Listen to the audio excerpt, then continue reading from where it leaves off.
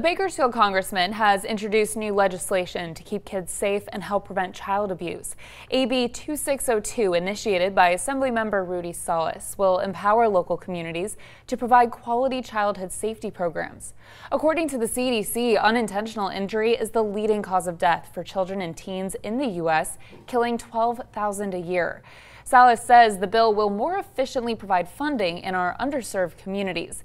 It will now be referred to the Assembly Rules Committee for consideration.